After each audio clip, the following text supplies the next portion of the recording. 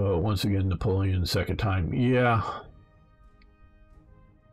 How much rearmament catch-up will the Allies get before war? Yeah, and you don't know that. Again, actions all have consequence, you know, like I'm saying, positive or negative. I've come to my understanding of Chamberlain has improved. No, he wasn't the guy to lead Britain in World War II. It was very good for everyone. And one, Chamberlain is dying by that time. He has cancer. I don't know if he's diagnosed with cancer before or after Churchill takes over, but he stays in the cabinet, in Churchill's cabinet, but without portfolio, meaning he's not in charge of a particular ministry, you know, like labor or agriculture or whatever, foreign, but he's in the cabinet. He's a cabinet minister. He's working very hard. But he's dying of cancer, and a few people know it, but only a few people know it. So Chamberlain is definitely not the one to lead them through the war, but I do not see him as the appeaser that many, especially once the war gets going and post-war historians have seen him. I see him more as a person that's playing for time. Maybe it wasn't the right call. I'm not saying I'm sure it was the right call. I think it was, but I do that. Yeah, well, I'm sure he slept, but he didn't just fall asleep. He probably passed out drunk. Because, yeah, pressures. But he was able to lead his country drunk, so I'm not trying to slam him for that.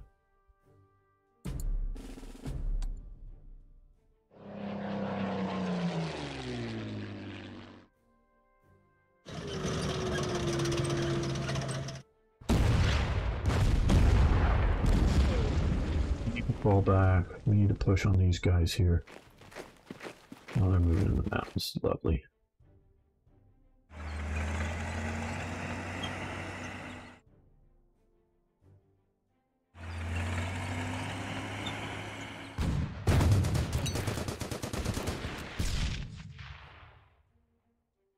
Oh, yes, absolutely, P.S. I would agree with you. Hitler wanted a war with Poland. No, Hitler wanted a war with Czechoslovakia, but keeping the French and the British out. He wanted a training war like Mussolini got to have with Ethiopia.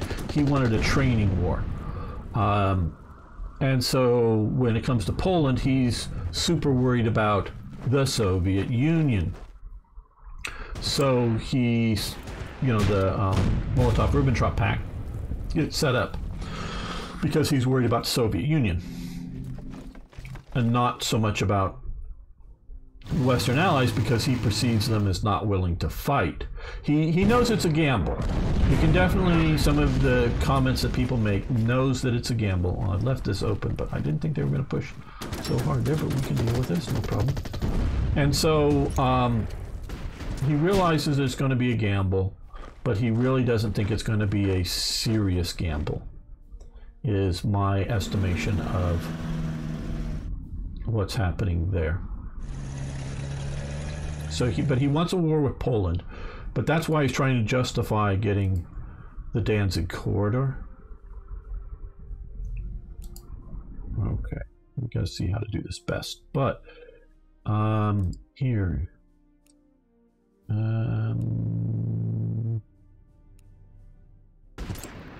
okay, you French dudes, you keep pushing on them.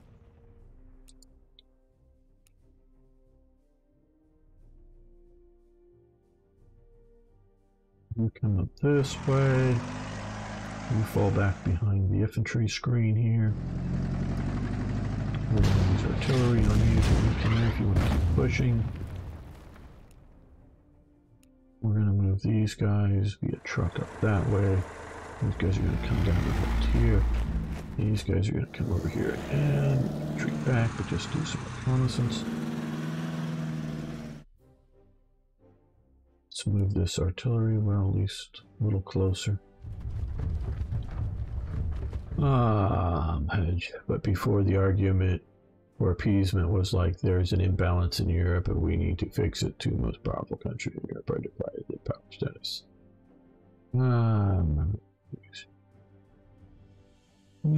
That's a lot to unpack. I'm not going to go. You're not entirely, like, I'm not saying you're wrong, but I don't know if it's quite that. Yeah, no one can be for sure, as he didn't tell anyone, didn't keep journals. Yes, they were destroyed. And Hitler, from the beginning, Hitler put a lot of advice of his commanders, then intoxicated by victories. Yeah, well, definitely the sort of conquerors, you know, more kind of situation definitely happens with Hitler. Trying to hit these guys where they're in a weak position in the water. And if they're going to attack back out, we'll be slightly better. Okay, here we go.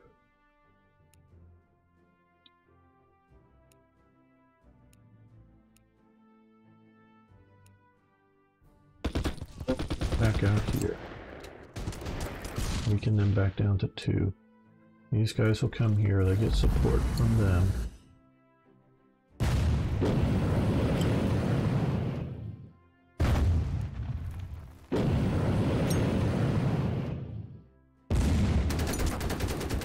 Or if I decide we're not looking, yeah, we'll bring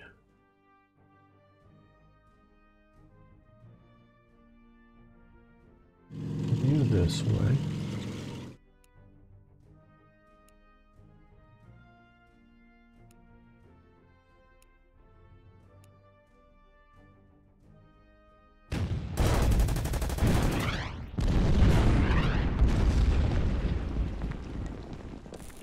Reinforce that, not a whole lot, but then we'll reinforce that. Get a little bit stronger. Now we can take you guys back off, get some air support. The enemy fighters have left the field, so we're going to come over here and let's strafe this unit. Maybe we can take it down by 1. Nope.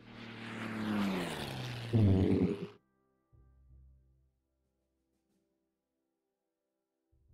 going to try it again. Probably not going to succeed, but no. Sometimes you get a little lucky. 2 comments. 1, Germany has never been fascist. Italy and Spain were. Yeah, absolutely, I agree with that. But generally, people lump them together. Hungary, Romania were nationalists. Yes, I would agree with you there, Van Bishop. Communists were in fact a bigger threat, as they were and generous threat. I don't know if I'm used to that word. Rather than an exogenous threat.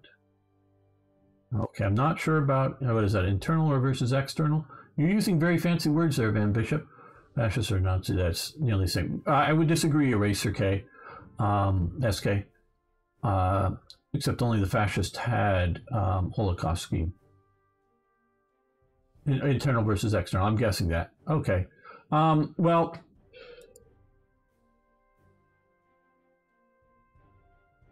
long term, because there were internal threats, because you can look at, Nazism in America, and I'm talking in the 30s, not whatever today or in the 50s or 60s, but real Nazism in America has always been limited to the German-American Bund, which was made up of either German nationals or former German nationals, people got U.S. citizenship, or German, descendants.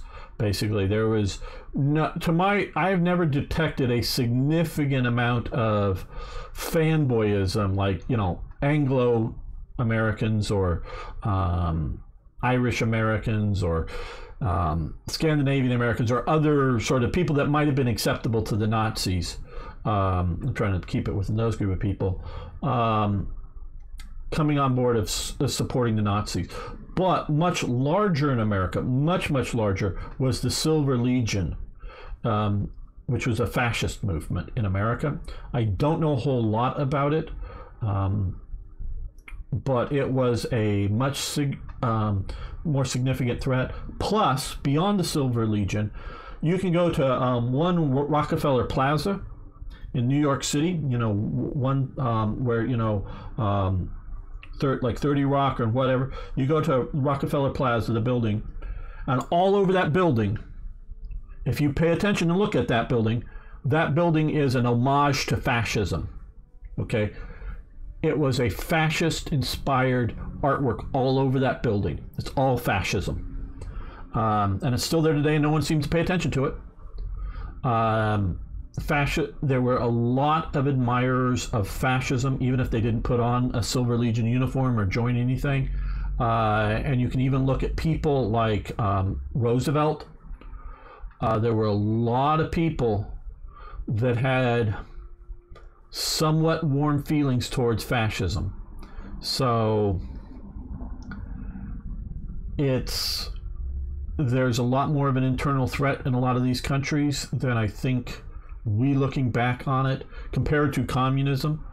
Communism, because they're allied with the West during World War II, because there's a sustained communist state, because of whatnot, communism is still a real threat to liberal democracies to this day, where fascism, I would argue, or Nazism are no threat to most liberal states today as a party.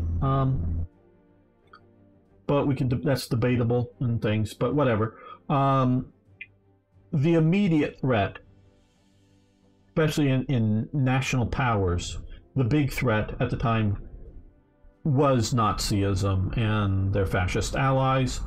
Communism ends up being a bigger threat once they get nuclear weapons, because nuclear weapons change everything.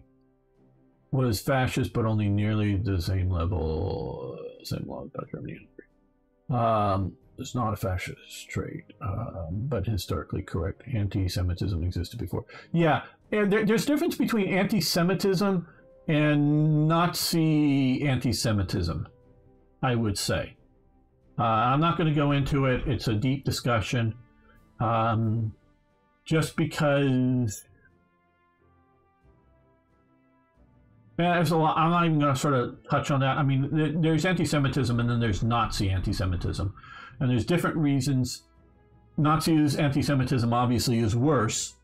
But yeah, there's a whole big difference to it.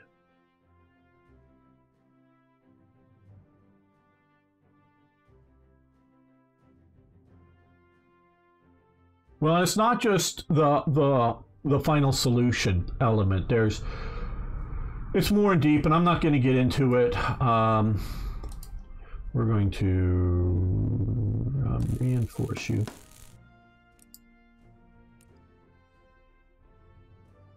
There's several reasons I'm not getting into it, but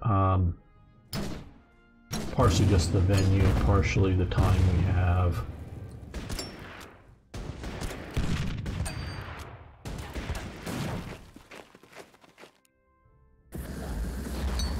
I mean, obviously, I'm not saying.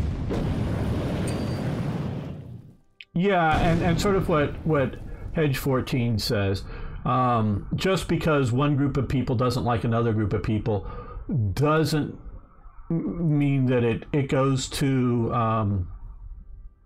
the idea of final solution status.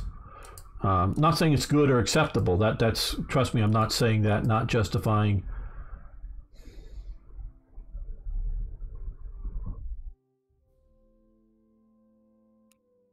They just took off. I just want to kill you. Nope.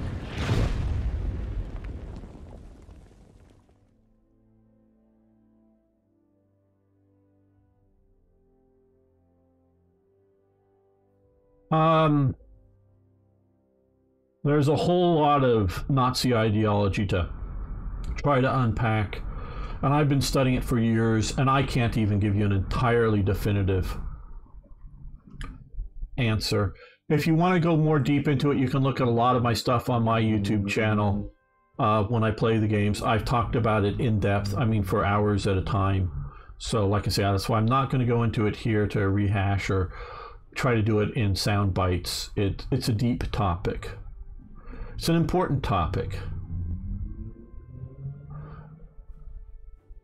Movements in France and UK were perceived as much a bigger threat to capitalism pre-war. That's true for Europe, not so much for the US. It says they knew what will happen to them.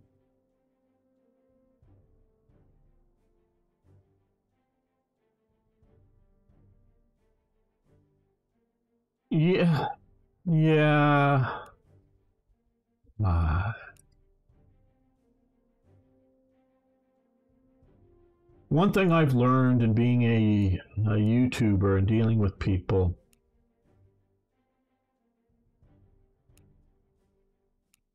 what we're going to do here is just reinforce. Is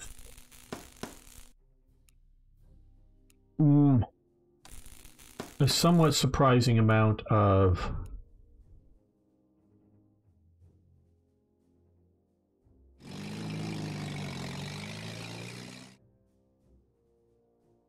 I'm trying to pick my words very carefully here. I want to see what's up here. Okay, not much. This is sort of a hollow force. Okay. How do I put this?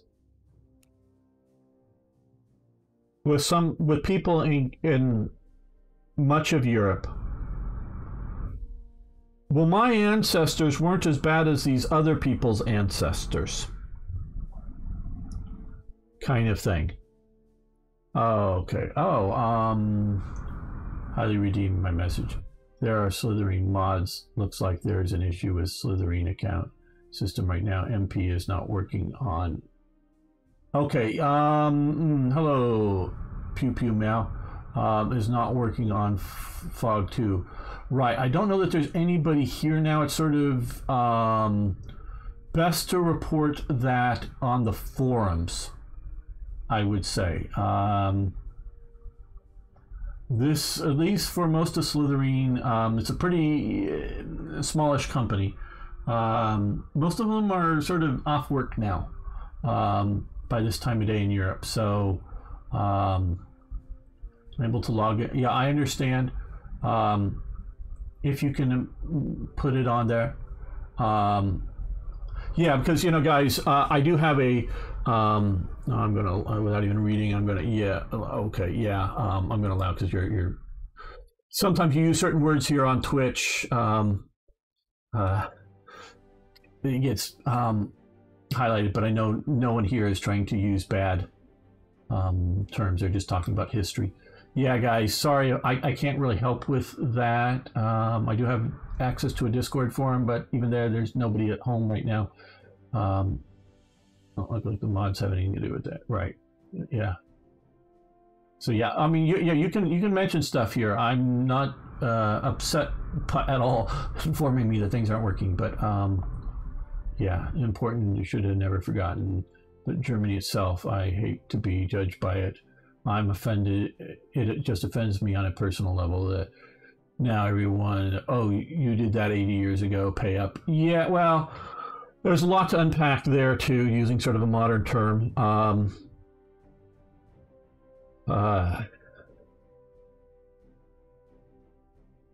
Continuity of government and continuity of responsibility is an interesting thing.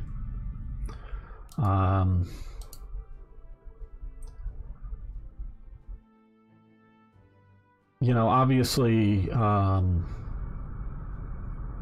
yeah, it's a deep situation, because you still to this day have the same Japanese imperial. I mean, obviously Hirohito is passed from World War II, but it's the same Japanese imperial system and governmental system. Yes, the Constitution was rewritten basically by not so much MacArthur, but MacArthur's staff for Japan. So yeah, there's a change.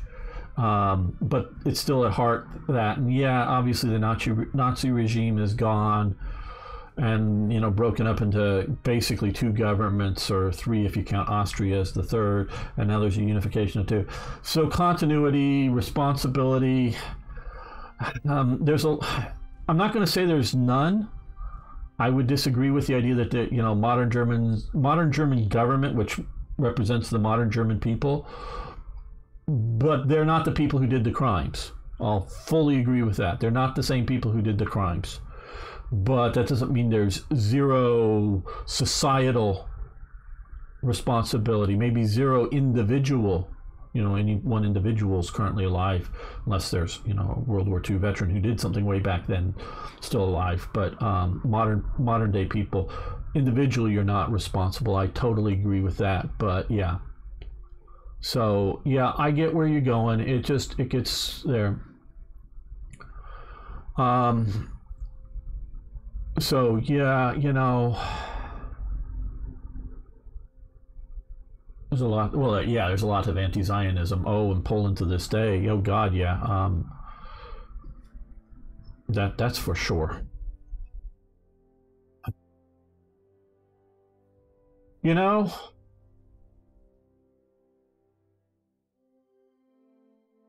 a nation just declare bankruptcy?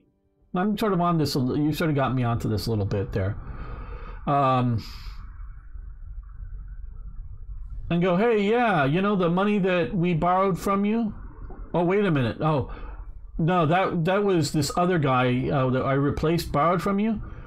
That like Germany borrows a lot of money from the U.S. after World War II to pay off the the reparations for World War One. That the Germans wrote on this. They could have gone back to war and millions more could have died, but they signed on the Versailles Treaty. Yeah, they weren't really negotiating. It was presented to them as either this or back to war. They decided to sign on the treaty, and to get the money to pay off the reparations, they borrowed from the U.S. Well,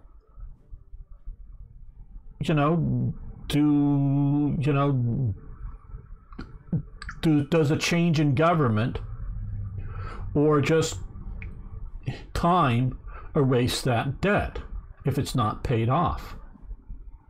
I'm going to know it needs to be paid off if you want to be a responsible nation. So yeah, it's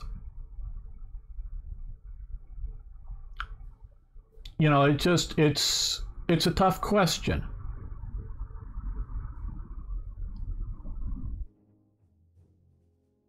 Oh, Ellen Devout. So yeah, it's a tough question. So yeah, okay. Let's continue with this. I think we're good. We've got up to 40 turns. Yeah, I know I haven't moved units because most of them are dug in. Hello, Titus. How you doing? Good to have you back. They're moving into the mountains there. We'll keep pursuing them. They're going after my infantry. They're reinforcing. They're coming around to go after my anti-tank gun, it looks like. This guy seems to wander around here, doesn't seem to do much.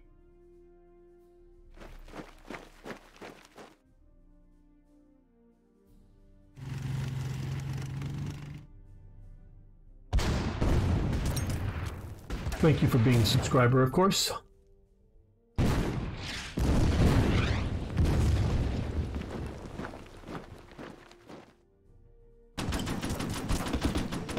P.S. They didn't owe the money in German Reichsmarks.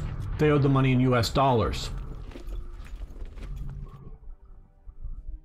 That's the key. It wasn't a loan that they could pay off with Reichsmarks. So it doesn't matter the inflation level of the Reichsmark.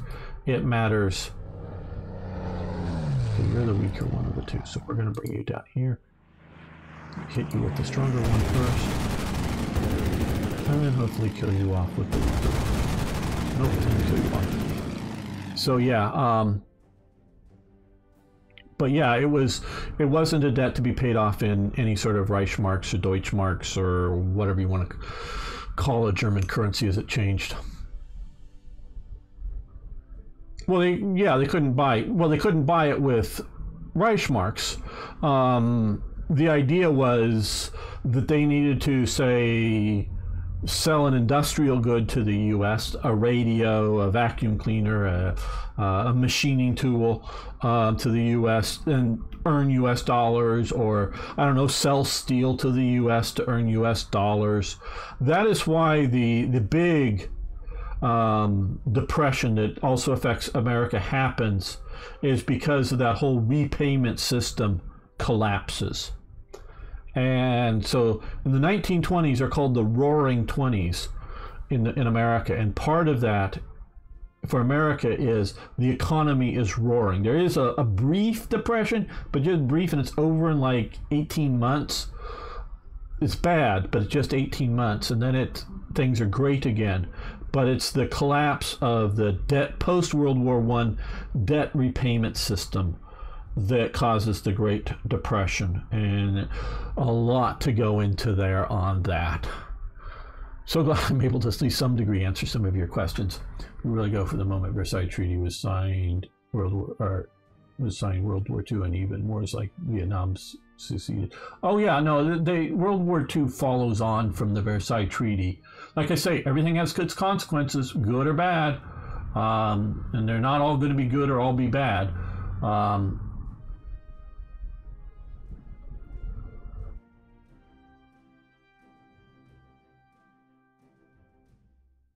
Well, the same if your money is weak, it's weak. Yeah, but it's a lot of the stuff wasn't being judged in the idea of a German currency. Well, first we're going to attack with you. You're weak, but you'll weaken them some. And now they're cut off. And we'll attack with them.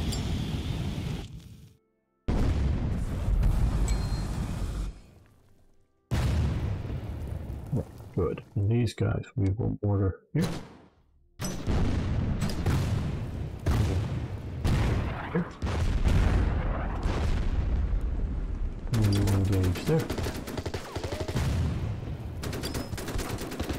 So no losses, and they're what, down to 4 or something? So they got hammered pretty hard. And hello, Damien, how you doing? And you know, economies, yeah, are a real factor here. No doubt. Okay, they got that AA gun. So what we're going to do here... Oh! Have I ever told you how much I hate not having an undo button here when I misclick like that? I forget that I'm clicked on an aircraft and I wanted to move to see if I can move this tank over here to go after these guys.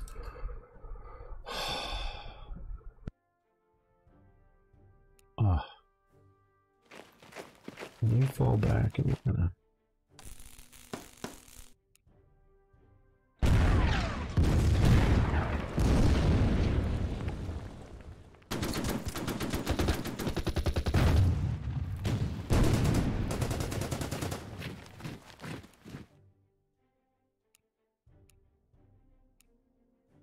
So you pursue up to there.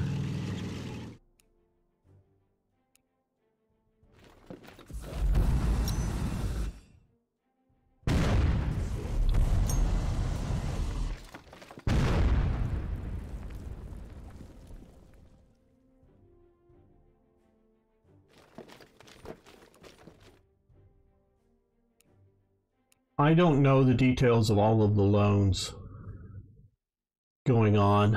I know what you're trying, US dollars. Yeah. You pay it.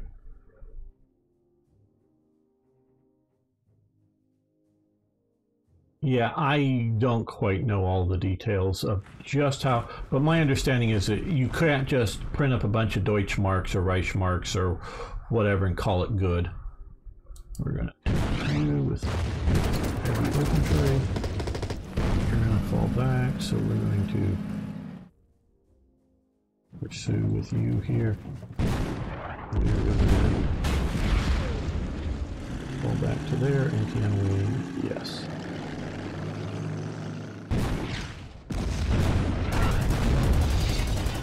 Doesn't quite cut off their supplies, but it's definitely threatening. I know that he's right up there, but we'll see if he stays. We're going to again, we'll reinforce. Just now that we're in a slightly weaker position, we'll reinforce here.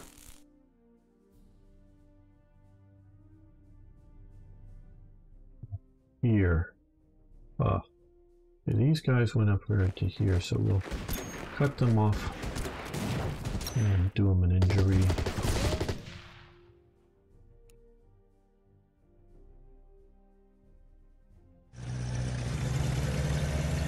Look, the air base is open, so we'll move up to here. Maybe some units back in there. Well, mentioning that, let's get our reconnaissance flying around again. Now, if you're mentioning debts, yes, with the hyperinflation inside Germany, and I have read a little bit about this, inside Germany, when it hits, everybody who has a debt within Germany pays them off almost instantaneously. There's a couple of different times. So, yeah, if you had already had debt, you know, like bought a house or a business or whatever, if you paid those off. But that's internal. That works different than international loans and debts.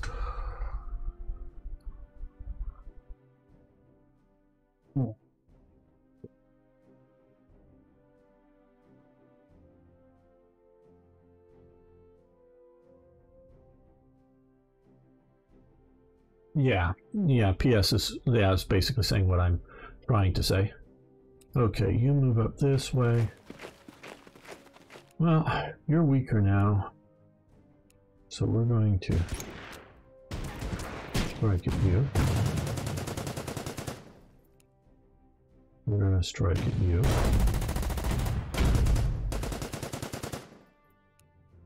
We're going to drive our jeeps up here with our 50 cals mounted on them and do the rat patrol kind of thing and shoot them up.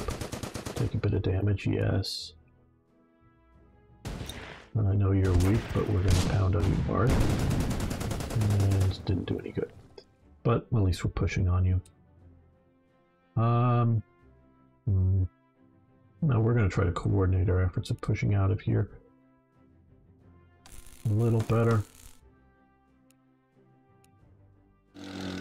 Again, this green shadow around here is Patton's sort of command radius of bonuses.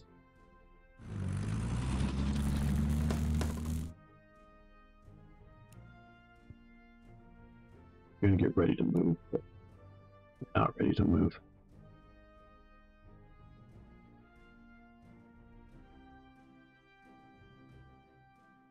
Okay, Hedge, thank you for being here. If anybody, again, is new here, I'm just going to post my links to my YouTube channel where I do talk about a lot of history like this while playing historical games, and my Twitch channel here that I stream for myself on the weekends. But I'm really happy to be here for Slytherin, so you guys can follow or subscribe. I do appreciate it. Okay, we're pushing here. We're getting ready to push out here. See, I'm trying to coordinate this. We're pushing here. Got these guys holding back there. They're pushing up this way, but they're not going to, I mean, they might be able to come up and attack my Jeep and take that out, but I think they're fairly weak. We're getting ready to push out here in a good offensive. We'll see about pushing down here. And we don't need to take anything over here. We just keep these guys busy. We got that cut off. I know these guys are over here. So let's...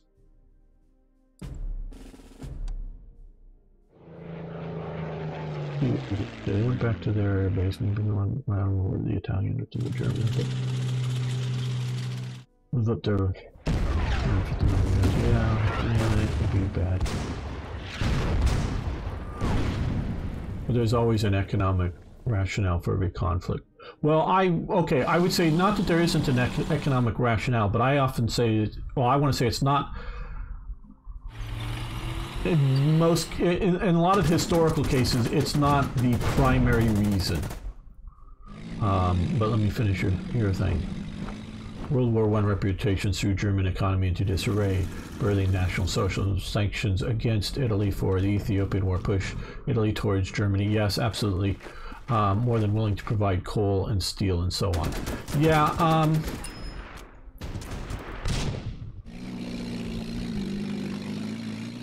okay. German-Italian alliance. I don't think it was economical whether in the dollars and cents or even in the coal and steel sense. I don't think.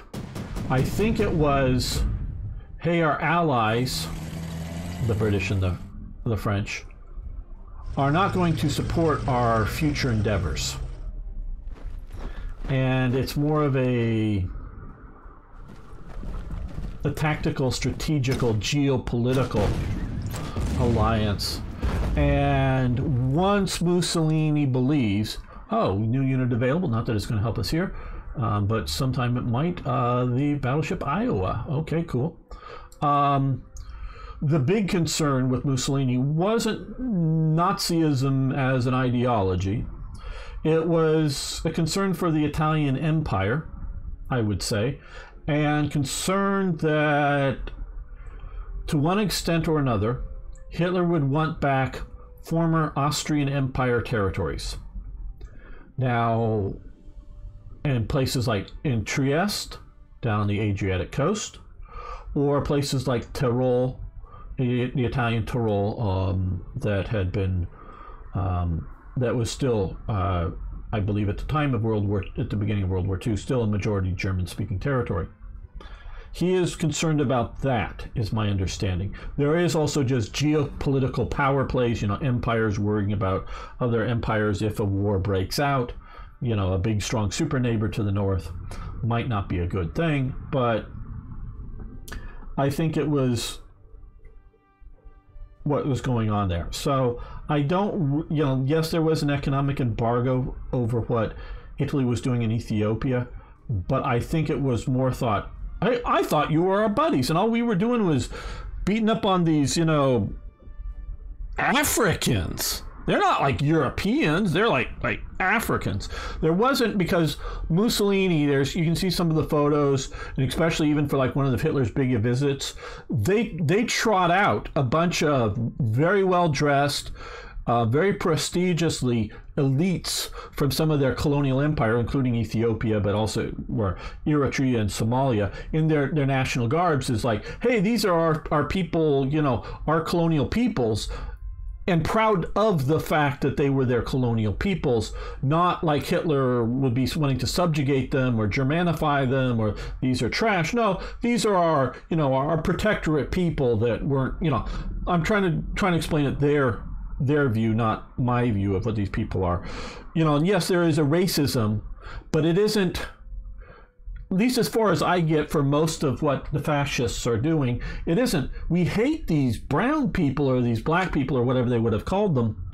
No, it's, these are lesser people that we are taking care of. Sort of like, well, I won't go there right now, but so that they're racist, but they're not like, I hate those people. It's just, oh, these, you know, poor African types, we're trying to lift them up.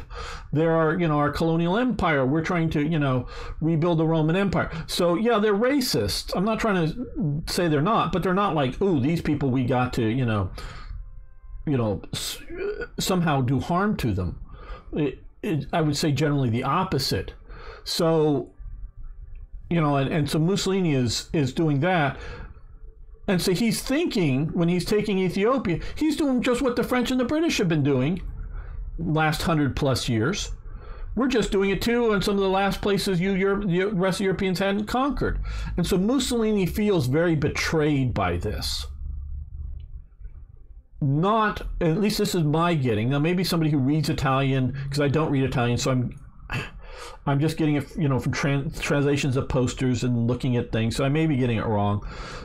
But it's, you know, yes, there is economics to empire, but there's also prestige and geopolitical position and other things.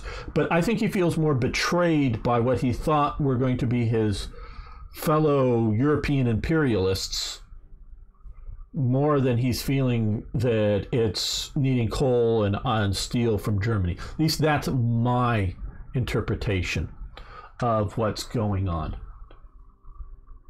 Like, well, yeah, yes, Titus, yes, definitely exploiting them. But you could say, you know, Mussolini and his fascist project, when he's wanting to push into places like Yugoslavian territory, he wants to Italianify the people. Unlike the Nazis, he's not worried about, at least on the other Europeans, I'm not talking about everywhere in the world, I'm talking about Europe, you know, he isn't worried about the genetic makeup of Albanians. He just wants to teach them all Italian and have them become good little Italians. It's a different sort of thing. He might want to, in that sense, erase the Italian or the Albanian peoples and culture, only in so much as that they become Italians. And so it's a different, at least this is, again, my reading of it, and I'm sure I'm wrong at some level, but it's that. And so, yeah, it's exploiting them, but it's, as the fascists would say, for the collective good, and they're going to become part, to whatever extent, they're going to become part of that collective good over time. So that is more of the view that I get with this. So that's how I would see German, or the growth of the you know, German and Italian alliance with them. And I don't discount economics as a factor, but I don't see it, and Van Bishop's right, and he's heard a lot of my talks, I know, that it is, I don't see it as the often, because I don't see economics really as the primary factor of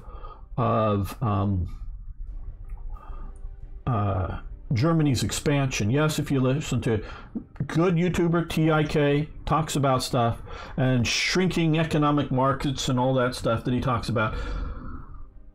Hitler sees, and again, I'm trying to explain Hitler's viewpoints, it's sort of weird, but he sees the threat of these other peoples out there, and in the long run, whatever that means, these people might come to dominate the German people.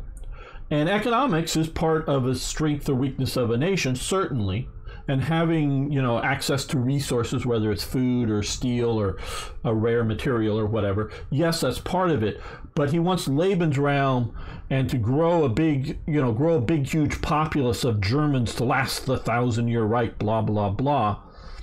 It isn't money in my pockets kind of economics that makes him want to go and exploit people. It's a nationalistic kind of idea. You know, it's very highly based in race, more so than like the Italians. Like I'm saying, they want to make these other Europeans just become Italian over time, not overnight, but over time. He wants to expand the, you know, the Nouveau Roman Empire, as, you know, they would be sort of fashioning it under fascism. So it's a very, and it's like, it's back to, I think it was Racer SK's earlier, you know, it's whether you're anti-Semitic or anti-whatever, in some place like fascist Italy, it wasn't, in most cases, I'm not saying every case, it wasn't some deep-seated hatred like we see in Nazism for Jews and other peoples. It's more of a superiority complex over an inferiority complex. Again, that's how I'm understanding the main line. Obviously, there's individuals that have ideas and whatnot, but so that's how I explain it all. Yeah, same, you know, weak African battles, but they lost Somalia, and after losing Libya, they helped them.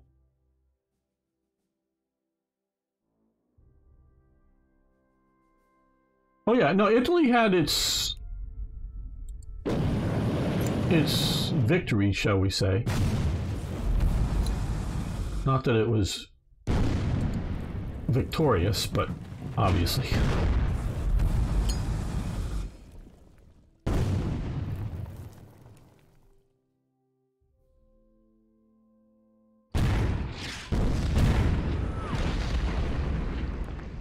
And we will mortar here.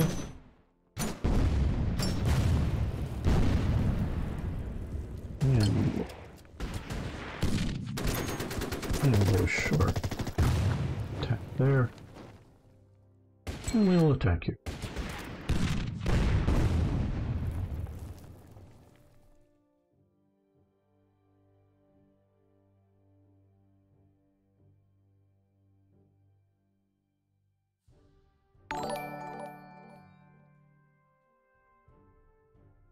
You know, Italy actually, and I didn't read all of Van Bishop's list. I know he gave a bunch of stuff. They have a successful little campaign taking out British Somaliland. That works out quite well for them. It's not Pyrrhic in the sense it doesn't cost them a lot of casualties or in personnel or equipment, but it's sort of ultimately Pyrrhic in the sense that it really doesn't extend, in my opinion, you know, the sustainability of the Italian colony down there. Main reason is just it expends things like fuel and munitions that are not readily replaceable. So, because unless you can effectively link up, and I don't mean the air bridge that they sort of had flying back and forth, I mean an effective sea or land connection to Ethiopia and that whole, you know, Eritrea, Ethiopia, Somalia, whatever. Unless you get either, you know, like able to effectively run ships through the Red Sea somehow, or, you know, takes you know, Egypt and Sudan and get a land connection, Ethiopia is ultimately doomed. Yeah, it's just no way around it.